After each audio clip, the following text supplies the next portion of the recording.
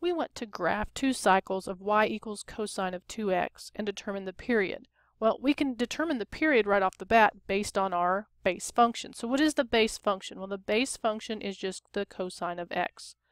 And if I have the cosine of x, I know that my cycle is 0 less than or equal to x is less than or equal to 2 pi. Okay, so what do I have that's different? Well, now I have y equals the cosine of 2x.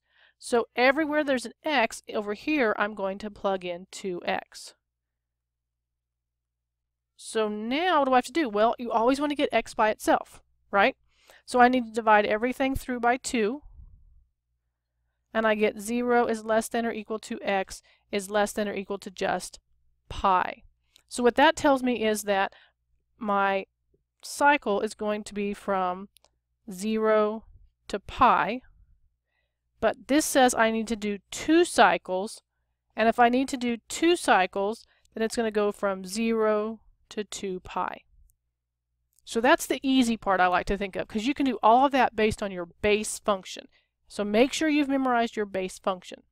Now, what is the 2 in front of this x inside of your cosine telling you?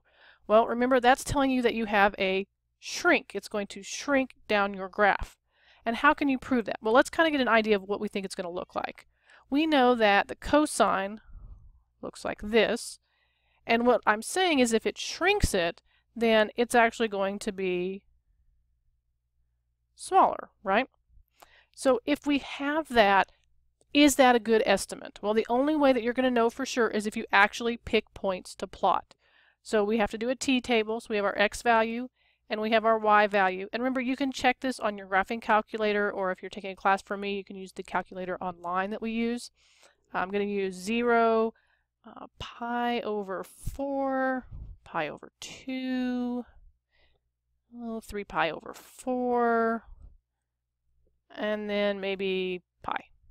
Now that only gets me 1 cycle, right? So we're actually going to have to double that for 2 cycles. So if I plug these in, you should get 1, 0, -1, 0, and 1. So what does that do for us? Well, now we can actually graph it so that it's done correctly. So at 0, we're still going to be up here at 1. At pi over 4, I'm going to be at 0. At pi over 2, I'm going to be at -1. And then at 3 pi over 4, I'm coming back to 0. And then at pi, I'll be back up here at 1. So here's what 1 cycle looks like. So if that's 1 cycle, then remember you're just going to have to do another cycle. And there's what your 2 cycles look like. Remember, it's not exact, and it's not as pretty as what yours should look like.